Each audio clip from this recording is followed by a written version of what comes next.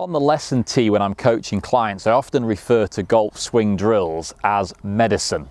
So if I'm a doctor and you come and see me with an illness, I say to you, okay, this is the diagnosis, you've got this illness and you need to take this medicine to get better.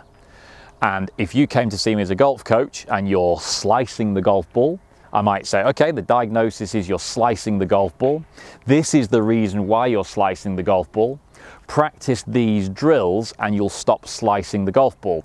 These drills are your medicine.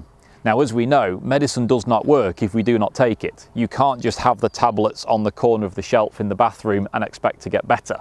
Likewise, you can't just come for a golf lesson or watch this video series and expect to get better just because you know the medicine or you know what you need to do. You've actually got to get out there and do it.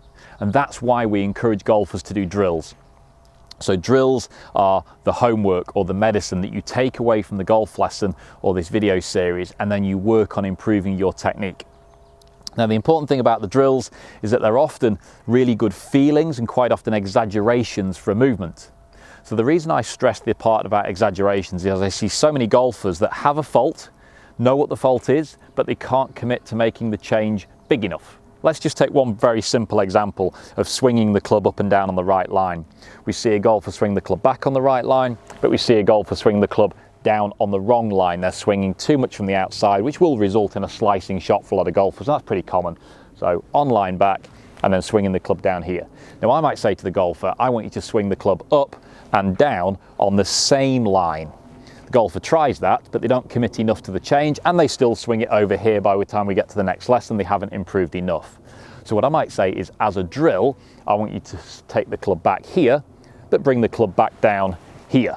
So I've exaggerated the change. I've given them a feeling of overcooking something, making something a bigger change. And I might back that up with a feeling or an exercise to encourage that. Ultimately, that is not the position we want to get the golf club into in the long term. But we've also got to break the habit. We've got to break that potential muscle memory of the club going into the wrong position. So over-exaggeration in drills is a really key part of seeing a golfer improve and improve really quickly. So take that feeling on board using a drill. Then when you go on the golf course and you instinctively, naturally soften that change slightly, you'll still be in a really, really good position. So exaggerate your drills, take your medicine, and your golf swing will improve quicker in the long term.